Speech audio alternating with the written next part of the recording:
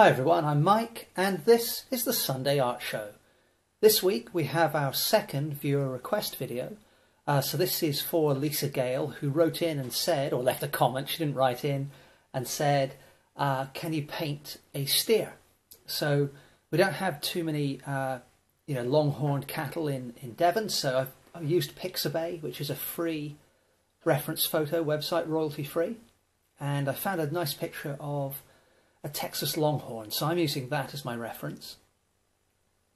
And as I often do, I'm using a watercolour marker. This is a blue marker, and mixed media paper. This particular paper is A3 in size, so double the size that I use when I'm typically painting outside.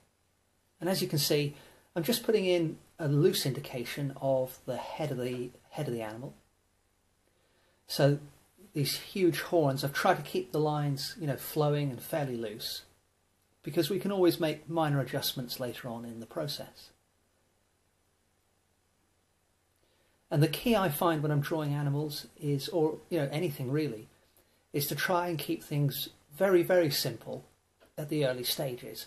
And really, if you can follow that rule, keep things simple throughout the painting, that generally produces better results than trying to depict every single detail. So what I do when I look at an animal like this, it's quite a complex set of shapes, but I just try and bolt it all together with as few lines as possible and still capture what's going on. So I will look at the torso of the animal and think, well, which lines do I actually need to include at this stage? What's the minimum I can do? And this is quite a quick process. You can see my pen nib going back and forth as I work away. We don't have to get it exactly right, as I mentioned a moment ago. But I am taking little measurements as I go. So, for example, when I draw the belly or the position of this leg I'm putting in now, I'll look at my reference and say to myself, well, is that leg directly below the tip of the right-hand horn, or is it slightly to the left? And again, I don't need to replicate the photograph exactly, but we want this thing to look fairly realistic, albeit in a stylized way. The other route you can go, of course, if you do want to depict something which is a near perfect replica of your reference, then you can simply overlay a grid of squares on top of the reference photograph, and you can simply grid up your drawing and do it that way if you prefer. I don't like working that way. I feel I lose some of the spontaneity in my work if I do that. Plus, it's much more time-consuming, I think, to do it that way. But you can see now we've got a reasonable outline of this animal, a reasonable sense of movement of this steer on its way from right to left, and I'm just making some additional adjustments to the line of the head here, kind of refining the lines.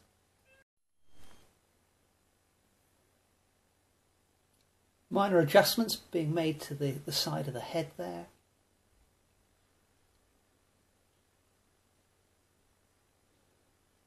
And there's always a little bit of a balance to strike.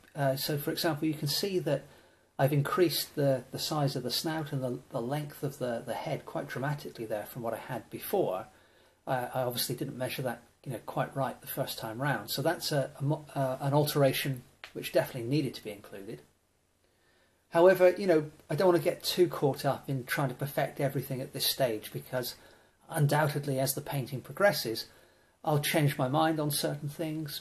And that's usually because when you put one colour next to another or one tone next to another, you find it, or for me, I find that it doesn't work always in the same way that I had in my head. Sometimes it will work much, much better than I thought it was going to, and other times not so great. But what I did just a moment ago was spray the surface of the painting with water, and that just helps the acrylic paint that I'm using. So I'm using the Atelier interactive acrylics, as I often do.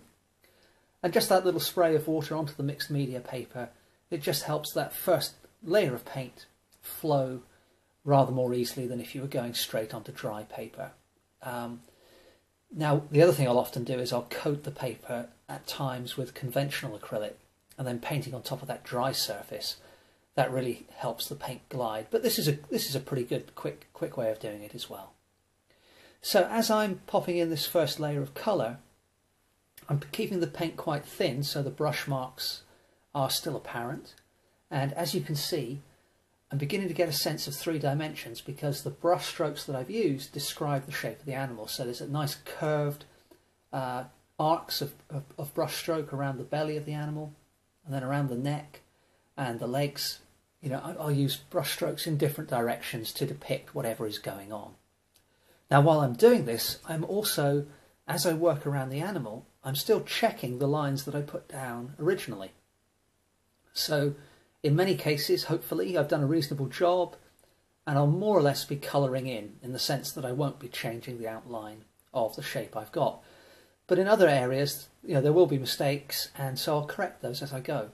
So no matter which stage of the painting I'm in, I'm constantly looking with a critical eye, trying to optimise the image.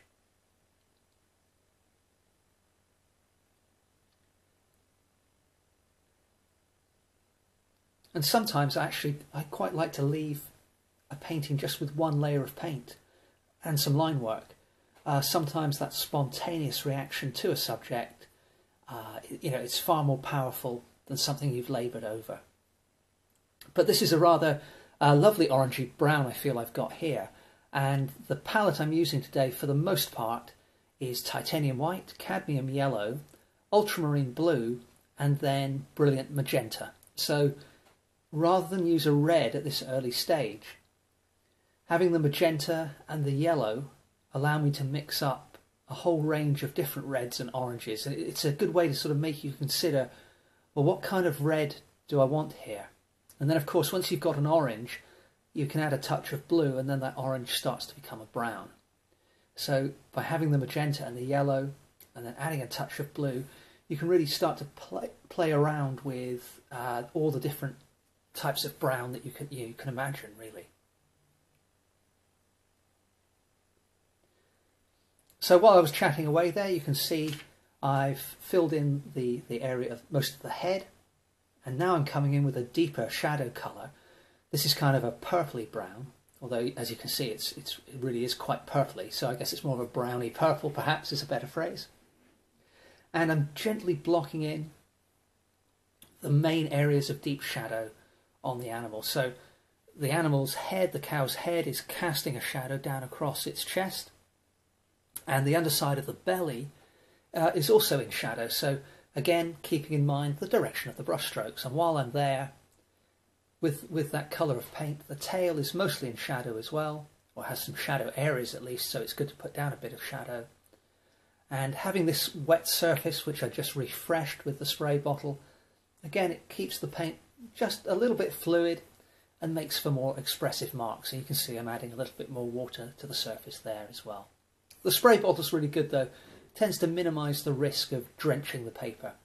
Now the cast shadow from the head, which extends onto the right-hand foreleg, that curve of that shadow again helps to describe the three-dimensional nature of the upper leg, the cylindrical form you've got there.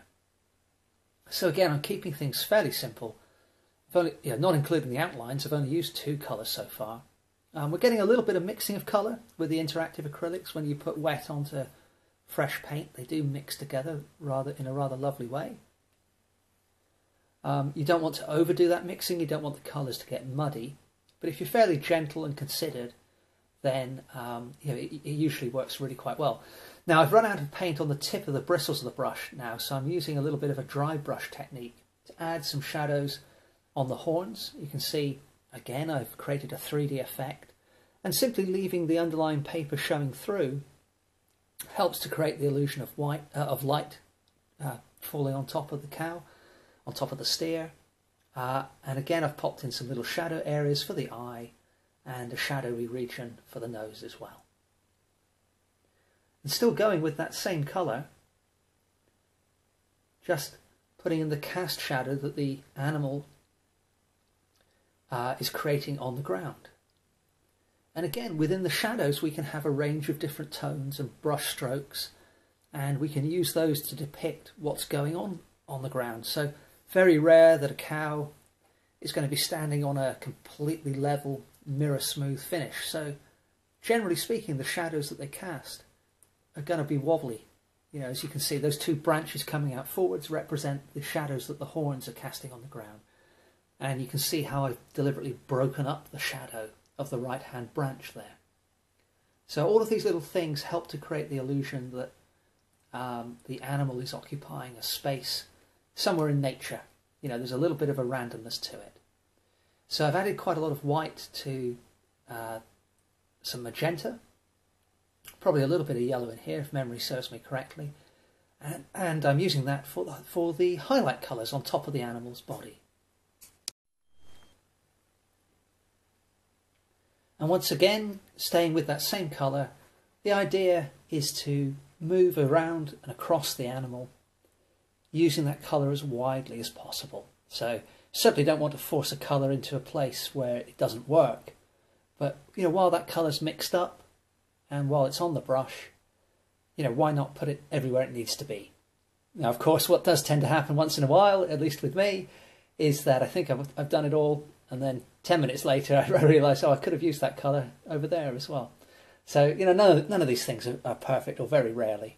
But in general, just keeping things simple, so one colour at a time, cover as much of the area as possible, tends to bring the animal to life fairly quickly. You know, if you go with a mid-tone, a dark tone for the shadows, and then a lighter tone for the highlights, just those three simple steps, you begin to create something which looks fairly reasonable fairly quickly.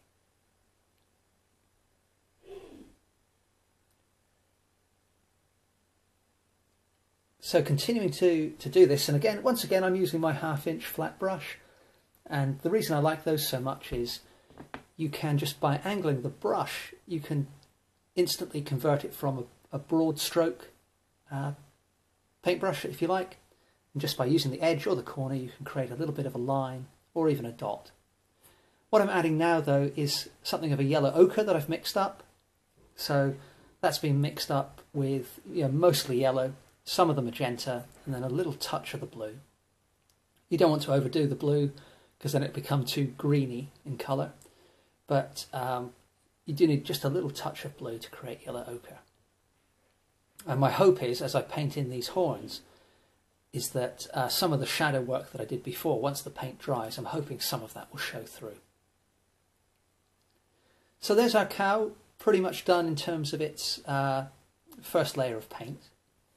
Just going around again now, while I've got that yellow ochre on the brush, and adding a little bit of the reflected, more subdued highlights that are perhaps where the light is perhaps bouncing up off the ground and up onto the animal's belly. So those highlights won't be as bright as the ones up on top. But now, having added a little bit of magenta to that mix, I'm using, so this particular longhorn steer was on kind of a sandy, very dry area. So I've added a little bit of magenta to the mix I was using before for the horns.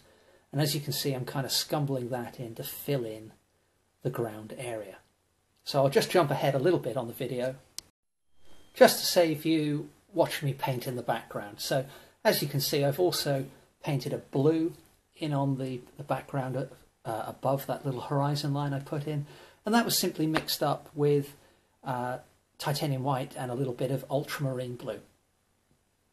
So I'm now coming in with much more of the titanium white, still with that blue mix though. So I kept that little bit of blue on the brush, but I've added a lot more titanium white. And I'm using that to pick out some brighter highlights along the lengths of both horns. But once again, as I do that, I am keeping in mind the shape of the surface. So because the horns are cylindrical, I'm putting down curved brush strokes. So a little bit of a focus problem there, sorry about that, but hopefully you'll be able to see once my hand is out of the way that I'm also adding some highlights to the top of the head of the animal. And again, those brush strokes are in keeping with the shape of the animal's head, so they're rather straighter than those on the horns.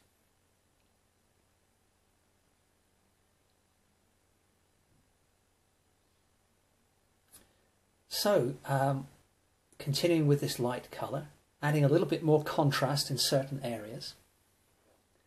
And the great thing with the interactive acrylics is that if you put down a patch of colour and you realise, oh, you know, that didn't quite work, or the effect is a bit harsh, then you can spray the surface of the painting with water and just very gently soften those areas that you've put down. And in some cases you can even lift them off. Now, because of the way I'm working today, if I would have to be rather careful if I try to lift off an area of paint completely, unless I just made such a dire mistake that I thought, oh, okay, that bit just hasn't worked at all. But then I can spray the paint with water and mop it up with a paper towel to kind of remove that area. But because I've got underlying interactive acrylic underneath the top layer, I've got to be a bit more careful if I choose to do that, if I try to lift off the top layer of paint. So in some of my earlier videos, so if you go back to some of the really early videos on the channel, before I started posting regularly, I've done some paintings where I did a painting of a Dartmoor horse, I did a painting of some sheep and a lamb up on Dartmoor, and also some cows, I think 3 cows in a Devon field with a Devon landscape behind. And those are fairly long paintings. They're sort of split up into 16 or 17 10-minute videos. But in those paintings, I put down a layer of conventional acrylic first and then put the interactive on top. So if you're interested in that technique, then perhaps something to have a look at. So while I've been chatting away there, I've continued to add highlights. And one of the things I just did was just very gently feather the brush across that area of deep shadow on the steer's chest. And that's a really nice way to get a textured and layered effect, is to have a dark underlayer and then just very lightly drag a lighter colour over the top. But I've switched to my round brush now, just feeling the need to add a little line of shadow on the underside of the right hand horn, just to try and bring that horn forward from the body a little bit. And for this particular application, my flat brush wouldn't really have done the job, at least not for the effect I want in this case. I want a rather more refined line that I would be able to obtain quickly along the length of that horn. But I'm just further enhancing some of the shadows with a light purple colour, so mixed up with magenta and ultramarine blue and titanium white.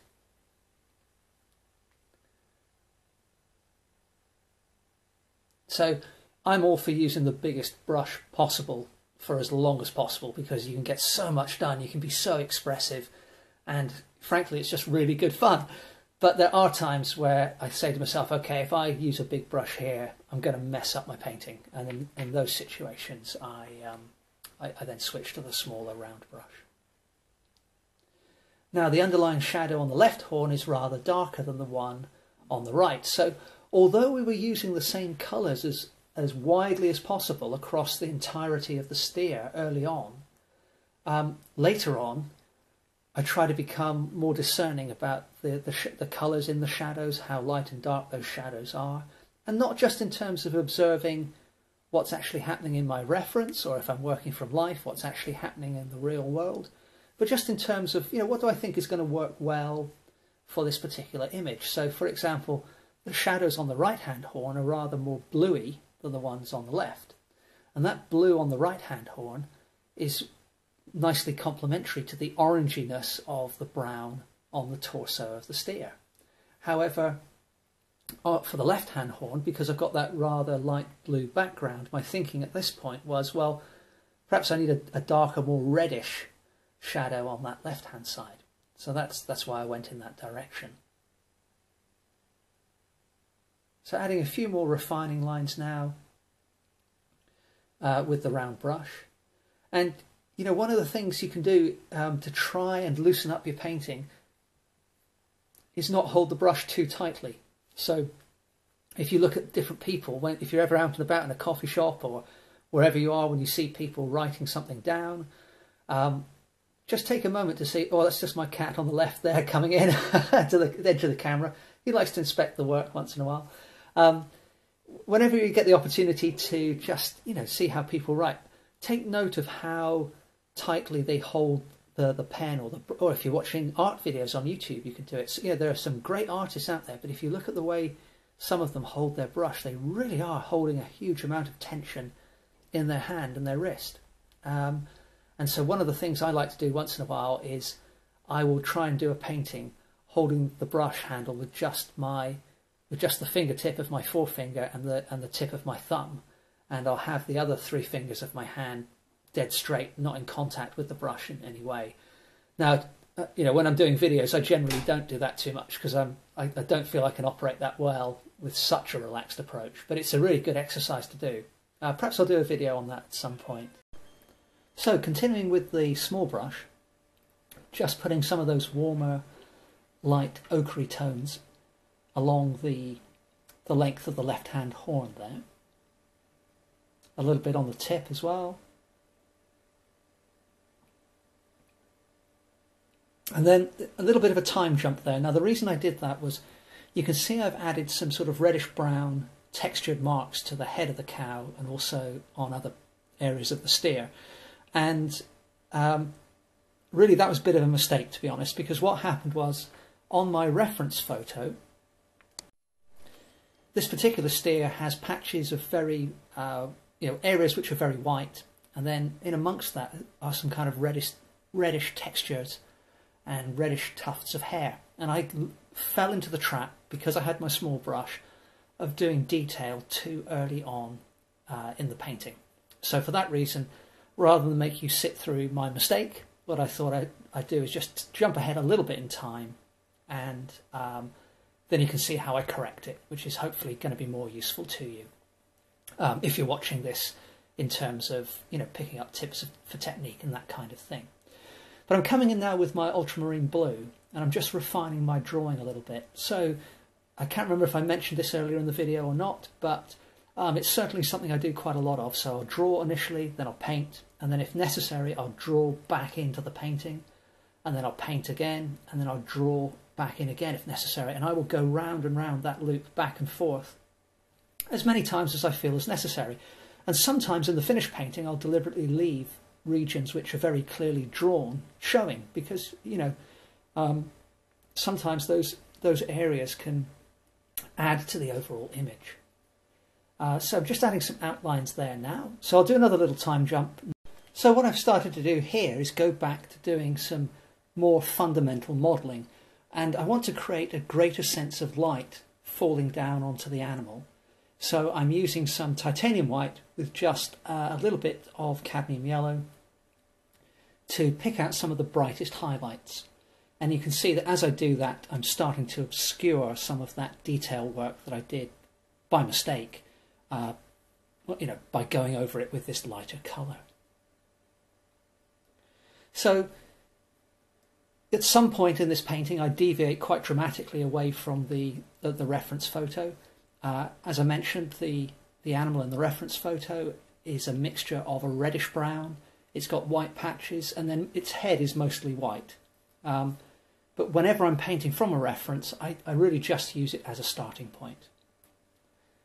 So I've just added a little bit more to the reflected shadowy areas there on the belly, and a little bit on the top of the nose as well. So I'll do another little time jump now. Actually, on second thoughts, I think I'll leave things as they are, because what's coming up next is something which hopefully will be of interest. So what I'm doing now is putting in kind of a bluey shadow. You know, the cast shadow that I put in earlier, where the head of the steer is casting a shadow down along its chest. Well, initially that was pretty much all the same colour, but what I've done now is just change the colour of that shadow, so the lower half, where it's on the lighter part of the hide, is a rather different colour to the area which is on the darker part of the hide. And that's a really useful technique to use when you're dealing with cast shadows, to remember that you can vary the colour of them depending on what the cast shadow is falling across. Now, of course, one easy way to do that is to say paint all of the underlying objects, and then if you have a cast shadow going over the top of those objects, you could just simply put a glaze of a single colour. That's not the way I'm working today, but it's a useful way to do it, because if you have a translucent glaze representing your cast shadow, then those underlying colours are going to partially show through, and that's going to give you a shadow which is much richer and more varied in colour and tone than if you just completely, even if it's a very dark shadow, do a really dark glaze, or maybe just do several glazes to build up really rich and wonderful darks. But as you can see, having got that colour on the brush, I'm now doing my usual thing, and I'm working my way around the entire animal, adding this colour, where I think it's going to help.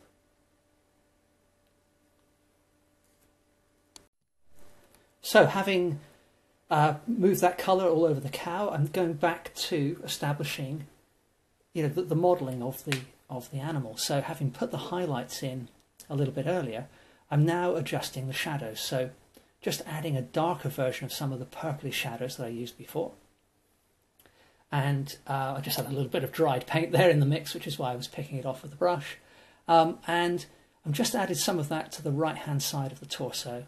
And now I'm overlaying with that same colour on that cast shadow from the head. So although I'm not actually using a glaze medium, I am kind of using that cast shadow multi-layer technique in a very gentle way, the technique I mentioned just a moment ago.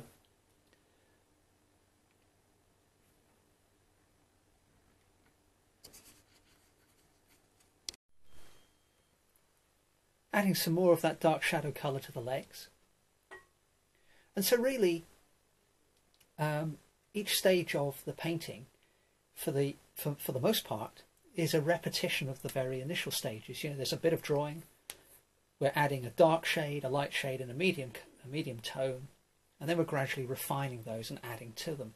And in doing that, just like with the cast shadow technique we mentioned before, we're building up layer upon layer and just inching gradually towards the result we want. So the cow is looking at, the steer is looking a little anemic perhaps in the face at the moment, and the colour of the head kind of blends a little bit too readily into the colour of the horn. So we'll maybe address that in a little bit. I've just given the surface of the painting a spray with the water again, and I'm coming back in with a nice orangey brown, so mixed up from cadmium yellow, some magenta, and a little bit of the ultramarine blue again.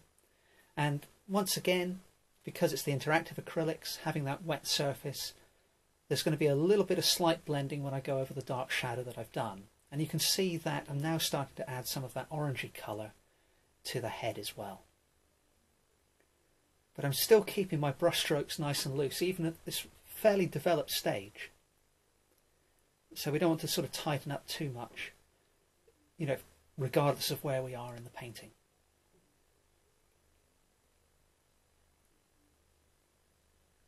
So you can see where I added the orangey brown there to the light area I put on before. We got a nice little bit of subtle blending there just on the front of the chest, in between the front legs, and we can get a range of colours. So that little technique works quite well.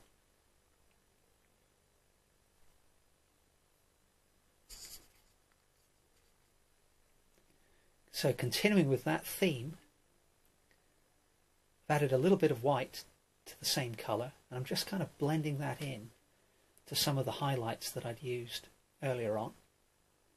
Coming in close to the horn now. And that's going to help the right hand horn stand out from the body a lot more than it was before.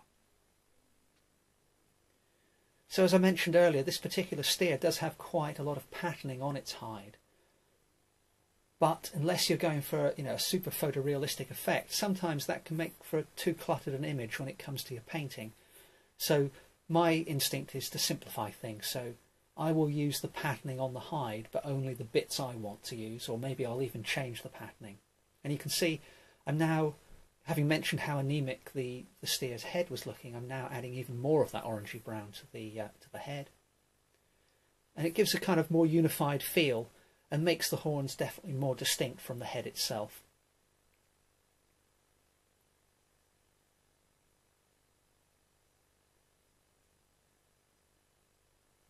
And just a little bit of that same orange colour on the nose.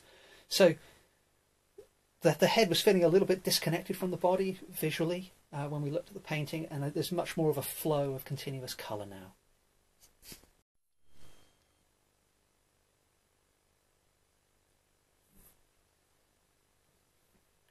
Just extending that area of pale shadow now so that it matches up rather better with the darker half a bit higher up. And I'm back to my small round brush, as you can see.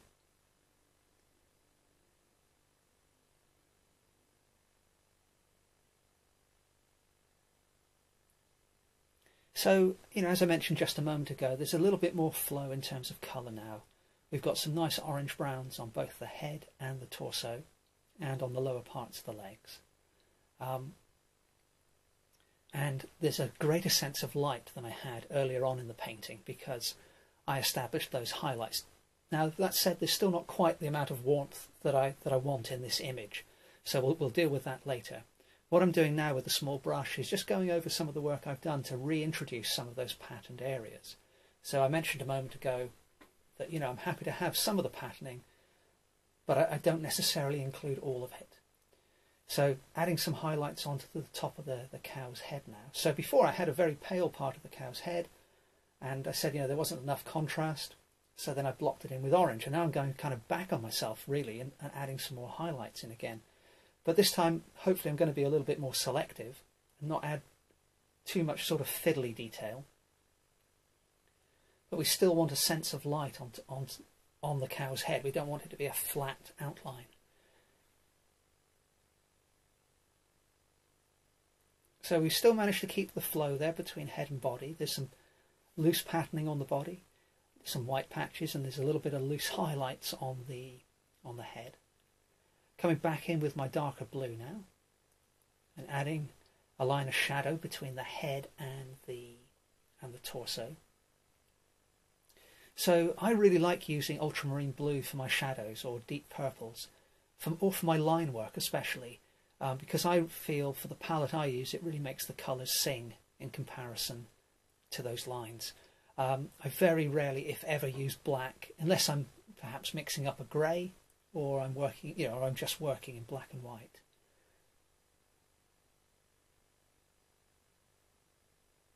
So we're going back to this idea of paint, draw, paint, draw. So a little bit of drawing there going on.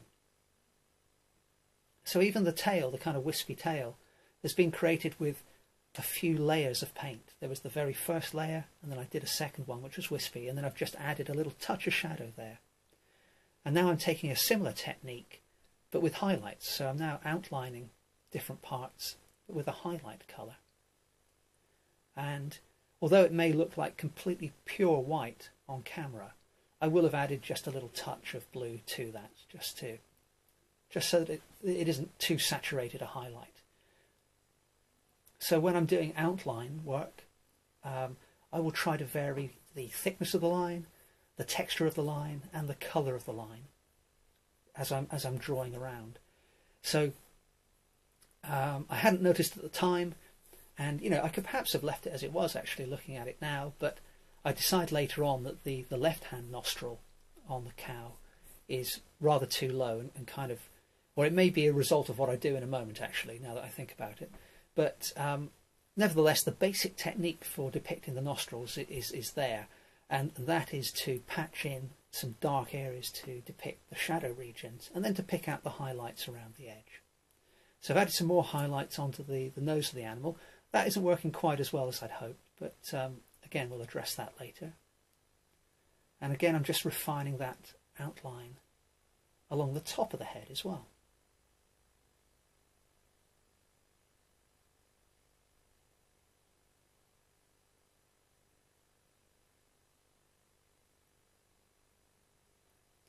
So the left-hand side needed a little adjustment, and now that I've done that, you can see that the snout is tipped a little bit too far down to the left, and in fact needs further correction. I'm just narrowing the head as well. So one of the things which happens sometimes when I'm painting away is that in looking at specific aspects of the image and getting those right, sometimes the marks we make can throw out the proportion of something else which was perhaps previously okay, or perhaps it was wrong in the beginning, but some work you do elsewhere really sort of highlights the mistake you've made.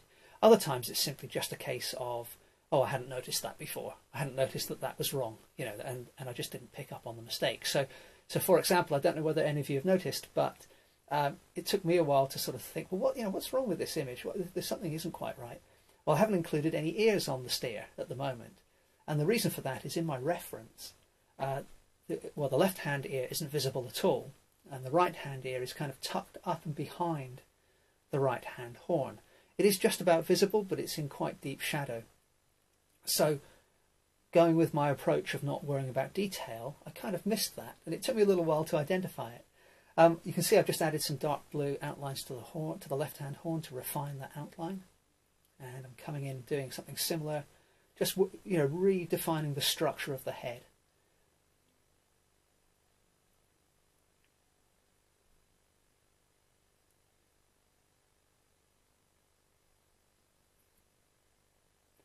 So again, using a blue outline. And this is doing two things. One, I'm just adding to the shadows there on the right-hand horn.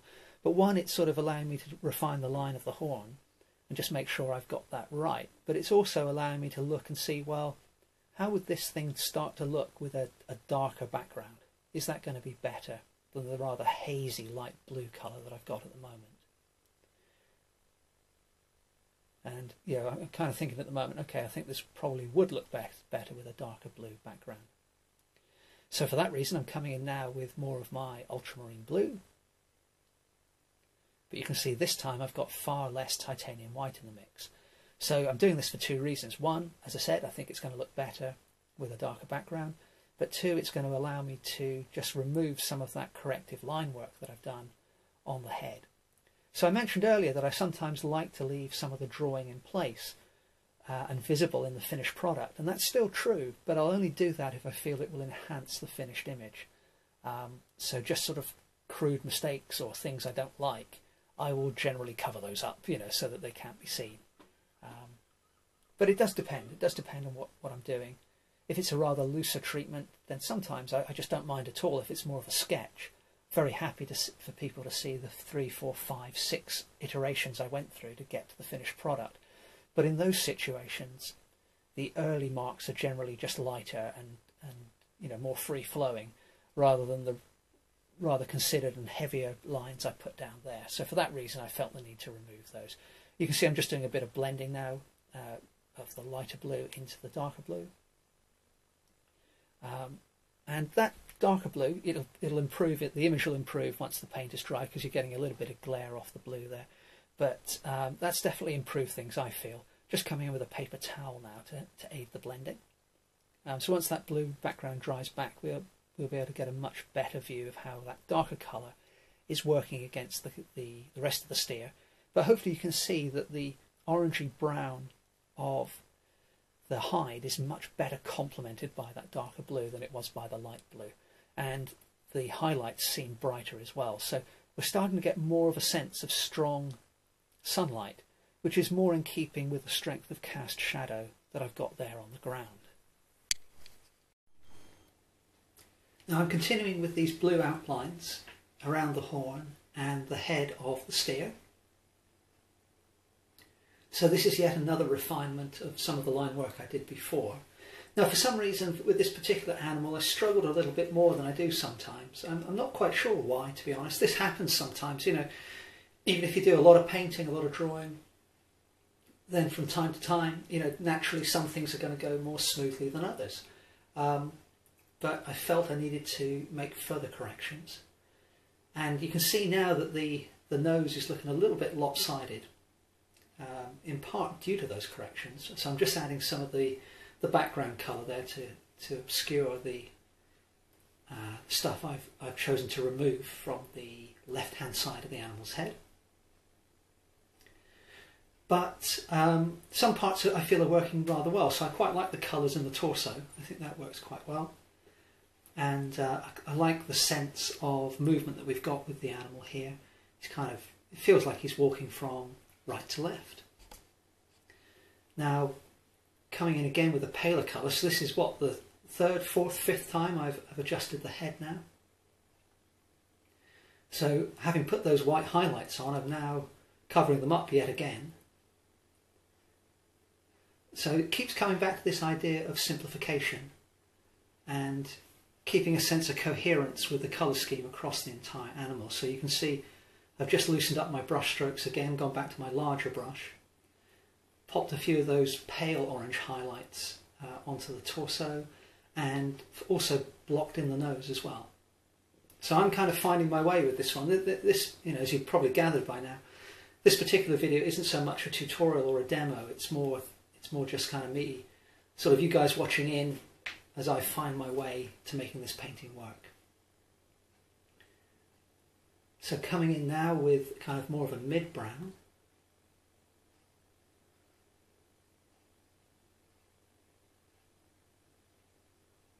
And just sort of softening some of the contrast I've got between the dark shadow regions and the mid-tones.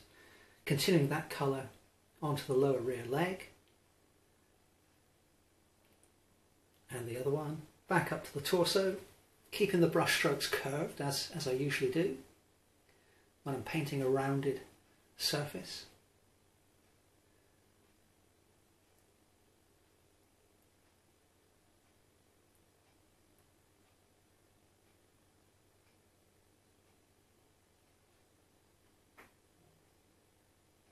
So it's tempting in these situations to kind of, abandon the painting. Not because it's going terribly, necessarily, because I don't feel that it is. But, sometimes it's tempting to go, well, okay, I've kind of learned from these mistakes. Perhaps I'll just start afresh and try and get it right. And I do that sometimes, but often I find that I learn the most from the ones I struggle with a little bit. So again, I'm adding yet another layer of a slightly different brown onto the torso, onto the belly again. So that's more of a neutral brown, it's less orangey. So there's more of a balance, there's a bit more blue in this one. So again, I've mixed it up with magenta, the cadmium yellow, but I've added more of the ultramarine blue there. And as we mentioned earlier, by playing around with those three primary colours, you can get a huge range of different browns and things.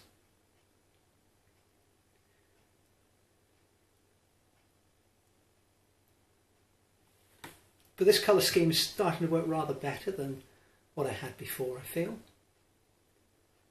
Putting in some pale colour, pale sort of yellowy brown. It's almost a yellow ochre, isn't it, on the belly there. Now just pondering where to go next while I've still got that colour on my brush.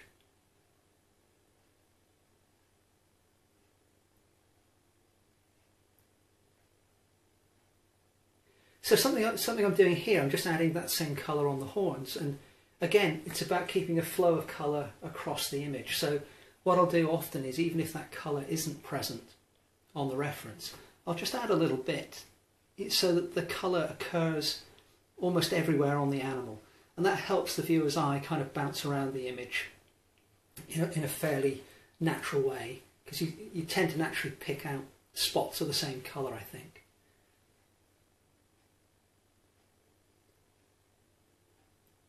So you notice I've more or less obliterated the nostrils that I had before, and what I'm doing now is I'm resisting the temptation to go back to my small brush. I'm just using the edge of that flat brush to indicate some of the smaller features, trying not to fall into that trap of getting too fussy, adjusting the eye a little bit there. Now you can probably see a little bit of bounce in the paper as I'm pushing down with the brush. That's because the paper's reasonably wet at the moment, because I've been spraying it with water. But this mixed media paper is really very good. Once that dries out, it really tends not to buckle.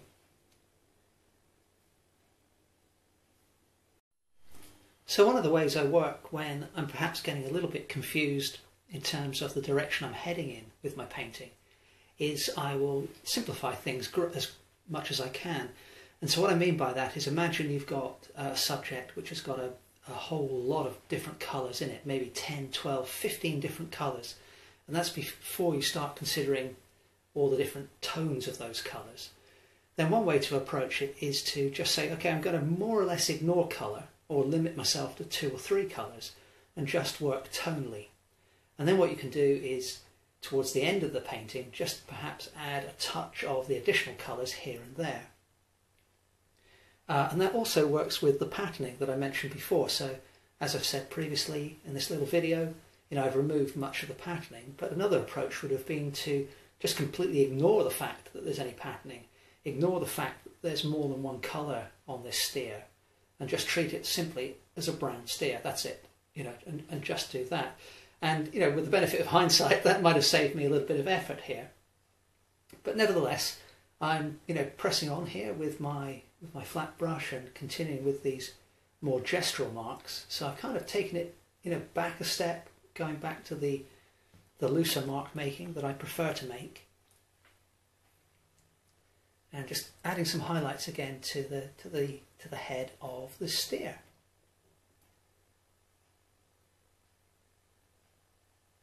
So next up, coming back in with some more bluey shadows, just to kind of help that rear leg recede a little bit.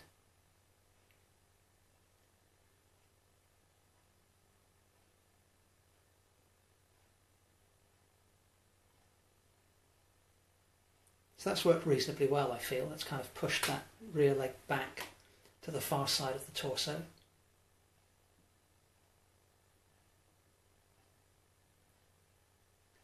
And I'm just adding I've just added a couple of touches there to the torso and the underside of the horns. So sorry about the focus problem. That'll come back in just a second. There we go.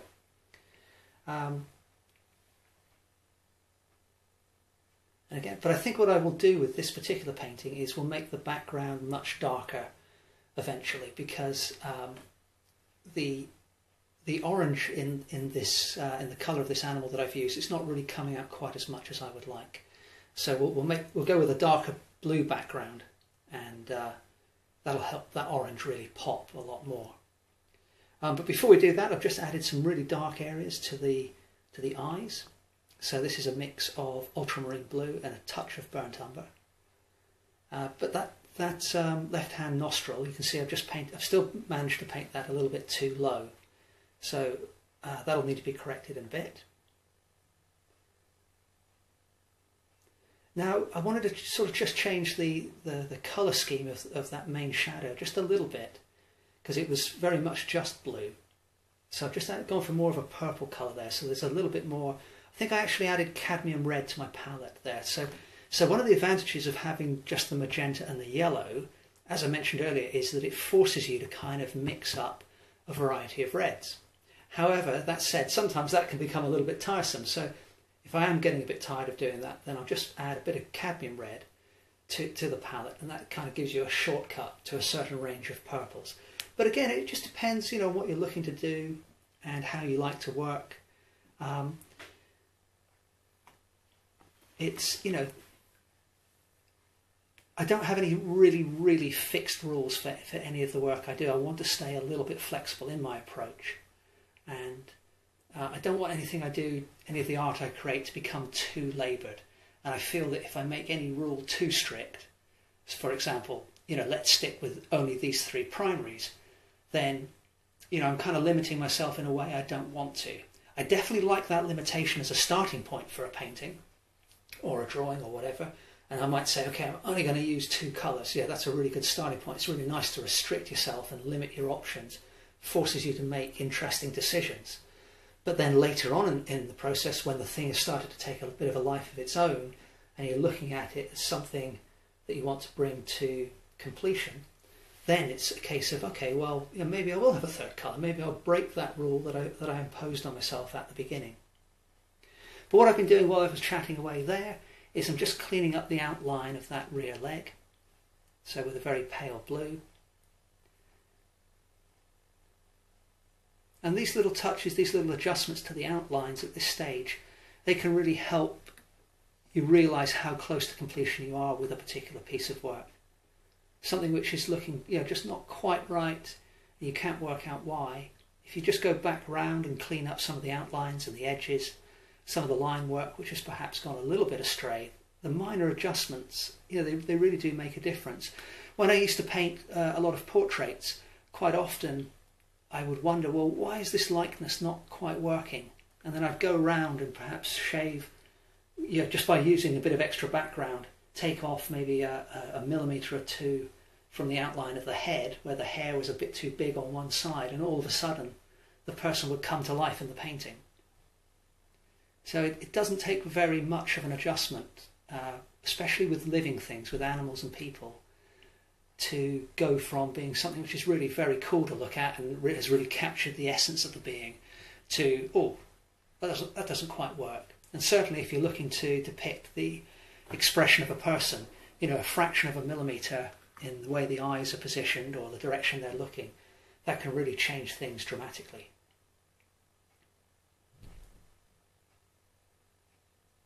So a little bit of a zoom in, and I just need to fill in a little.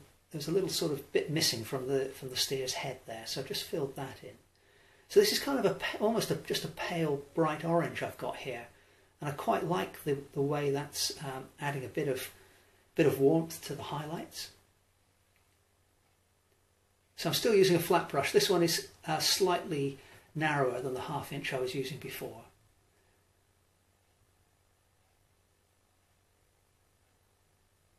So just taking a moment to, sorry about the little bits of inactivity on screen there, but that's basically me just sort of stepping back just for a few seconds and thinking, you know, what do I need to do next? And I like that sort of salmony orange, pale orange so much that I decided to continue that along the top of the head and over the top of the right eye as well.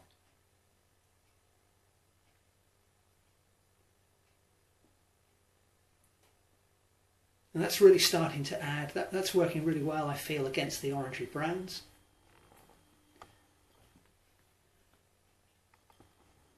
But we definitely need to go darker with this background at some point, because the very pale, almost white background I've got below the mouth and along the left-hand foreleg of the steer, you know, it's not really working very well for me there. And also the horns don't seem particularly bright and shiny. And I think that would be greatly improved with a darker background. So we'll come back and do that in just a bit. But still continuing with this little brush, just adding some of that pale orange on top. So that's helping again to, so we've gradually, incrementally been working towards this feeling of, you know, warmth and sunshine. A little bit of cross hatching there I just did. So a little bit of dry brush going across the dark and the light areas of the upper right hand front leg. And that's another way of kind of softening the boundary between light and dark. You don't have to just do blending. You know, you could use a drawing technique within your painting. And that's something that I really enjoy doing, actually. So bringing a little bit of the dry brush gives you a way of drawing and painting within one brush stroke. So coming back to this nose, which is, I've lost count now of how many times I've tried to get these nostrils right, but I'm just doing a little bit of corrective surgery here.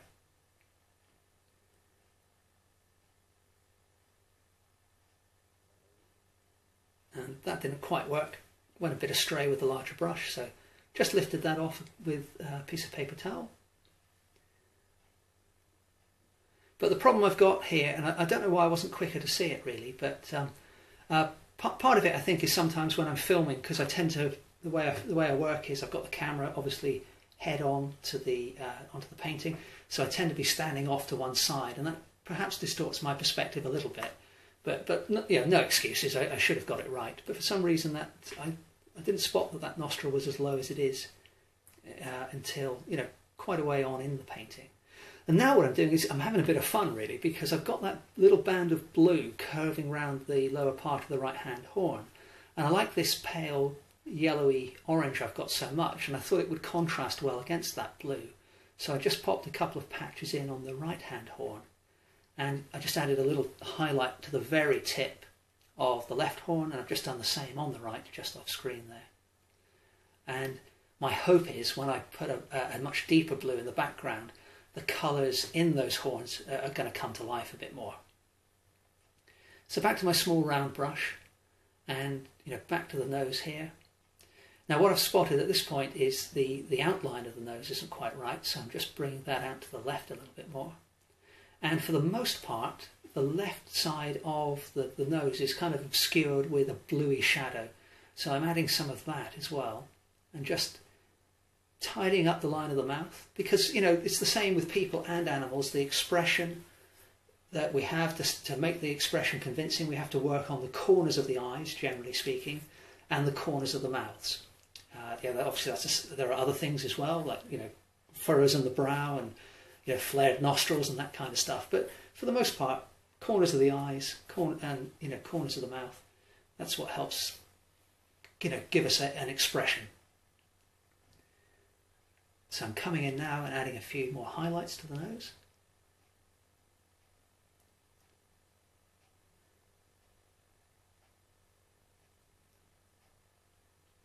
So I really do need to darken this background a bit. But we will get to that.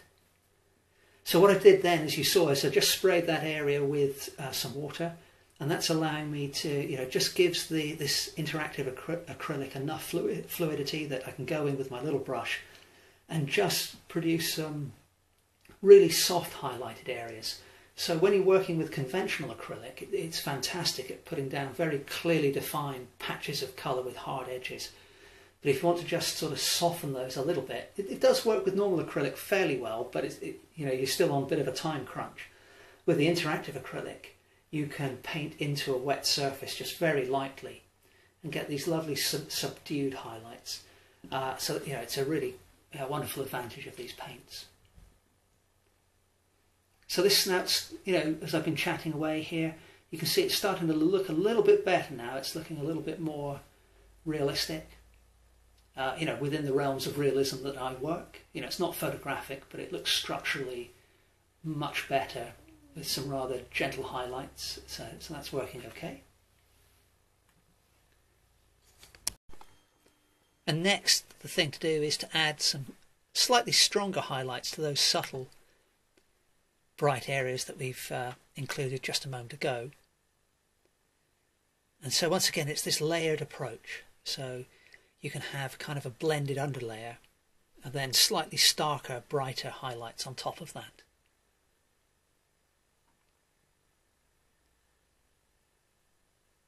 So improving the structure of the nose there has helped things quite a bit overall, I feel. The anatomy of the animal seems to hang together better as a whole. So just making some further refinements now on the left hand side of the head, because that left hand side is in a little bit more shadow than I actually had before. So we're continuing with that reddish purple shadow, and in doing that I'm also able to just ever so subtly refine the line of the left hand edge of the head as well. Now I mentioned earlier that the ears were missing from the head of this steer, so that's what I'm doing now, and I'm just keeping them still fairly hidden in shadow as they are in the reference, but I'm making them more prominent in my painting than they actually appear in my reference photo. What I'll actually do is I'll put a link to the reference photo, because it's one I just found on Pixabay, because as I mentioned I think near the start of the video, not too many Texas Longhorns in Devon, so I haven't had the opportunity to acquire my own reference photos. So I'll put the link to the reference photo from the Pixabay website in the description below this video. So the couple of things you'll notice if you check out that link. The first thing is that my painting, is definitely not an exact replica of the reference, and it's not intended to be either. The other thing is I'm doing a mirrored version of that reference photo. So that's something I'll do quite often if I do have to resort to using a reference from a royalty-free website, which is available to the public. Then just to try and give things my own twist, I will either only, depict a part of that animal, or I'll mirror the image, or I'll change the background, change the colours. So while I do definitely use them as reference from time to time, I don't really want to produce something that is likely to be produced by another artist. I want each of my images to be as unique as they can be. So while I was chatting away there, I've just added a few more areas of shadow. Now what I'm doing here on that back foot is there was a little bit of white uncoated paper between the bottom of the foot and the ground. And so I've just kind of suggested a little bit of movement, and I'm doing the same with some of the other feet on the bottoms of the feet there, with just some rather loose brush strokes.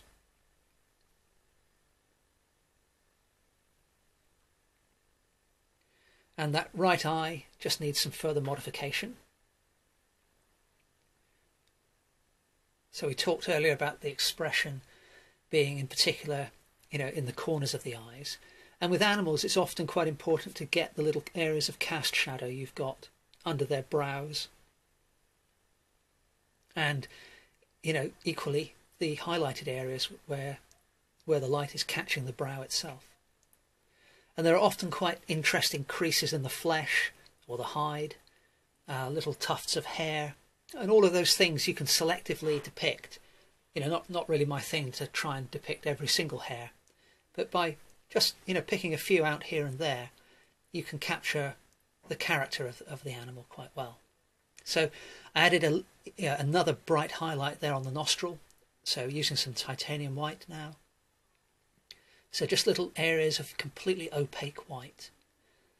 And those little touches I'm just doing now on the left, they add a little bit of texture to the outline to help suggest that you've got, you know, a hairy animal. And just enhancing some of the highlights on the horns as well.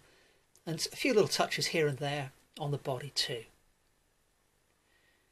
So, things are starting to come together. Just adding a few more of those highlights here and there around the body. And little areas of texture as well, like I'm doing on the hindquarters there. Little bits of fluffiness and frayed edges on the outline.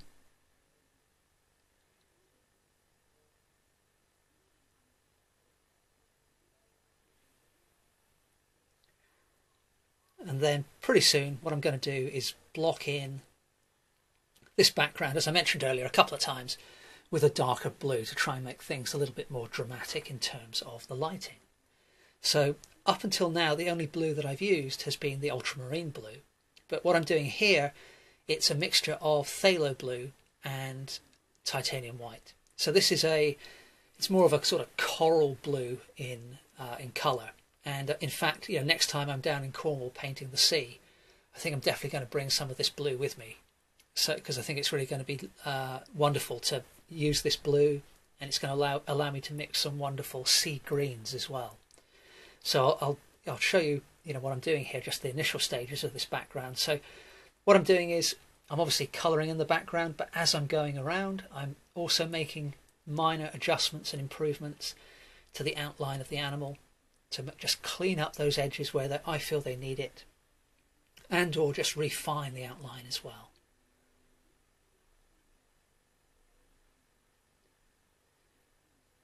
And in terms of the brush strokes I use, generally speaking, the direction of the brush strokes will be almost at 90 degrees to the edge, but not always. You know, sometimes I'll just follow the line of the outline if I feel it adds a sense of movement. So there you can see I've blocked in the whole background, and having that more uniform background and a different blue, I feel really starts to make the orange of the hide of the animal sing and brings out some of the yellows and the highlights as well. As you can probably tell, as I've moved down towards the horizon line, I have added slightly more titanium white. And while I was chatting there, I've also added a little hint of some sort of purpley shadow in amongst the cast shadow, which also featured some of that phthalo blue, just to include that little bit of colour coherence across the image again. Coming in with some burnt umber now, just adding a little extra shadow to that right hand ear. And a few more neutral brown shadows, just little touches here and there. So that line coming down from the underside of the chin of the steer. And using that same colour just to refine the edge of that upper lip there as well. So it's surprising what a difference these little touches can make in terms of creating a convincing image. So they're well worth looking for. But hopefully you can see, if you look at the left-hand horn, or both horns in fact, and the line of the back and the head, I feel that blue has really sort of helped pull the whole thing together.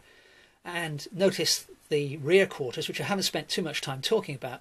I've deliberately left those less detailed than the head of the animal, where we want the viewer's focus to be. So I generally work by keeping things fairly loose and then having a particular section of the animal far more detailed than the rest. And what I'm doing now is, having included the right hand ear, I'm just popping in an indication of the left hand ear as well. So I'm not too worried about great level of detail with these ears, but I just want the animal to have some ears so that it looks complete, really. So I should say that I've let the the background dry almost completely before I painted on these little details. Now adding just a little bit of a highlight to the ears. And then to finish off, I want to just add a little bit, a couple of areas of very deep dark. So what I do to do that is I mix up some burnt umber with ultramarine blue. And I'm going to add just some touches of that to the nostrils to get those the deepest of deep shadows. And also just a little touch on the right hand eye as well. And then that's this painting of a steer pretty much finished. So let me show you, once I've painted in these nostrils, I'll show you the finished painting. And as you can see, I've included a little signature just to the right of the steer, and I'm also going to crop off the right hand side of the image, which you can see there. As always, if you want to get a close-up look at some of the brushwork, you can click on the link in the description to view the high-resolution image of the finished painting on my website. But in the meantime, I'll just say thank you very much for watching. Please remember to like, comment and subscribe, and I look forward to seeing you next Sunday for the next episode of The Sunday Art Show. Thanks very much for watching.